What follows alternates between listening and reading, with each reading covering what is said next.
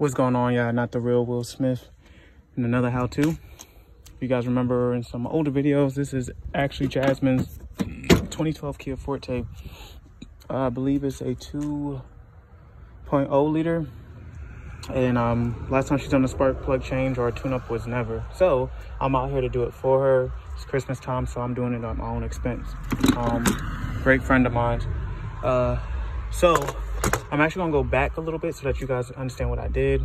Obviously popped up the hood. When you first open it, it's gonna look like this, right? All you have to do, someone cracked it from previously, I guess, working under the hood. But all you have to do is, there are little rivets or whatever. You just pop it off like this, boom, literally take it off. 1, 2.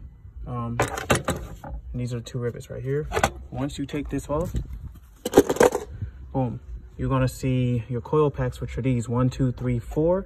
You're gonna see these connections that are on here like this, which gives the coil packs the power to start the car, you know. And whoops.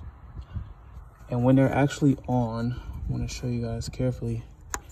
These little metal brackets are here. So in order for this to come off, the little electric wiring, you have to pull this. If I can actually get it to zoom in, you have to actually pull that out. Ooh. Hold on. I want you guys to see exactly what I'm talking about. There you go. So yeah, you just pull it out like that. Boom, pull it up, like that, and then you just wiggle this off, and it comes off like that, right? Boom. Once you do that, get your 10mm socket, and you're gonna take your screws out for the coil packs. I already broke this one loose, so I'm gonna pull it out like this. Oops. Screw somewhere safe. Actually take this wiring off too, and then this actually should come out. You got to wiggle it back and forth, and then your coil pack is out, right? This vehicle is old. Jasmine isn't really too worried about it. I know the coil packs are working because it doesn't have it's not misfiring or anything like that. It's just erratic kind of power surges. Seems pretty clean in that cylinder. Wow. Yeah. So let me get the extension. I'll show you guys what to do next. So got all the coil packs out, and I want to show you guys something. I don't know if you guys can see it well, but you actually cannot see it well. But whenever you guys, there's a good one. Whenever you guys look in here, you see the spark plugs. Whenever it looks clean like that, it's a little bit of like dirt, but like there's no oil in there, then you know that these cylinders are good. You know they're good. But this one has some oil in it. You can kind of see a little bit of the moisture, a little sparkliness in there. That's how you know that you need a seal at the top of the engine. What is that seal called? I forgot. But this one is good. So it looks like it's cylinder 3, where it's leaking a little bit of oil in there on the spark plug, which could mess it up, honestly. Still gonna replace them, but I know that she needs to get the seal replaced. You guys probably know what it is, but that's not what this video is about. I just have a brain fart right now, but it'll be a good time to do it as well. All right, so the next thing we're gonna do, got our extension, and these spark plugs take a specific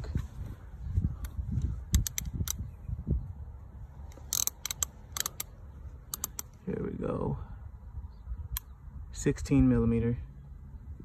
You guys can't really see it well. Hold on. Here we go. Is that better or worse? So the socket takes a 16mm SP.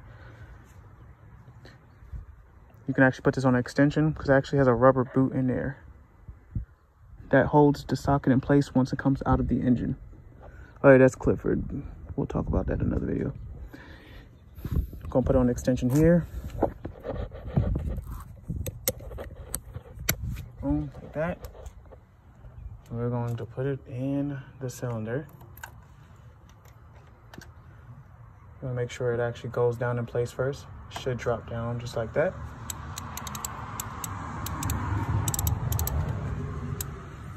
And you want to not use a lot of pressure, just a little bit to break it. Let me use 2 hands for this.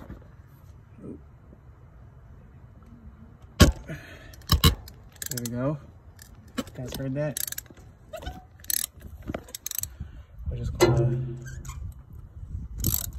do this until the socket fully takes out the spark plugs.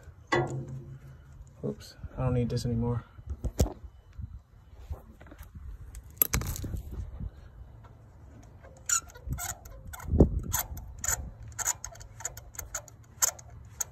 Lefty loosey, righty tighty.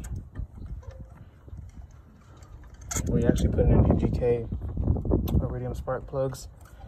It's good for Korean, Japanese vehicles. I would probably go a step higher with these in my Toyota, but for daily use, regular daily driver, for Jasmine, she's fine with these. It's about $10 a piece, 4 of them. About $40 plus tax, and maybe $45. You can do your spark plug replacement by yourself with the proper tools. Right, so that's the old spark plug. It's not terrible. They do look like they cheap ones, so. But you can honestly use Denso or NGK. I was told these are iridium. They're not too bad though. Oh, I lied. So the little metal piece right here should be a little longer. I'm gonna show you guys a new one to compare. There we go.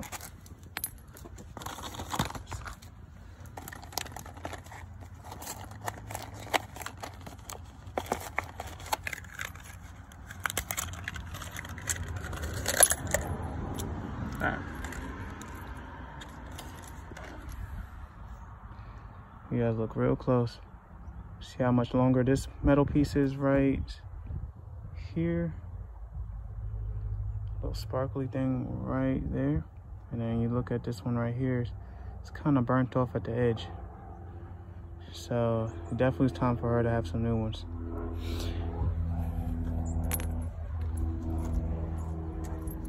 Drop it on in and then reverse the process, okay? So what I did off camera, guys, I put this little, looks like this gray goo stuff on there. It's called anti-seize, just right here. Because the old spark plugs they're a little rough getting out, and I didn't want it to break an engine. It's worst case. So you put this anti-seize on there, so next time that these need to come out, you're good to go. But it's important to put on the threads. Where you see these lines at, and nowhere else. Then you just put it back in the vehicle engine, and you're going about your business. Just gotta bolt it down and be good to go. All right, guys, so all 4 spark plugs are out. These are 3 on this side and 1 over here. I realized that cylinder 3 and 4 going towards the right of the engine had oil in both of them, and the seal that goes around the engine is called a valve cover gasket. Once you replace that and you put new spark plugs in the engine, you won't have the leakage happening on the spark plugs anymore. I did it to my Toyota, and Jasmine's car is going to need it too, but it requires you to take out these bolts, 3, 4, they go all around the vehicle, and this whole part comes off, this valve cover, and the gasket is underneath. And that will fix your issues, because if you don't replace your valve cover gasket and you put new spark plugs in, the oil is still going to seep through, and they eventually can foil the spark plugs, causing them not to run as efficiently, right? So I recommend that people do spark plug replacements, or what do you call it, tune-ups once a year, especially if you drive your car as a daily driver. So, all right, like I said, I was gonna keep it short and simple, guys. Put everything back together, you'll be all set. Just do it in reverse order. Appreciate you guys. Make sure you guys like and subscribe. NTR_Will Smith, and you guys take care. Wrench every day, like Tavares says. Bye.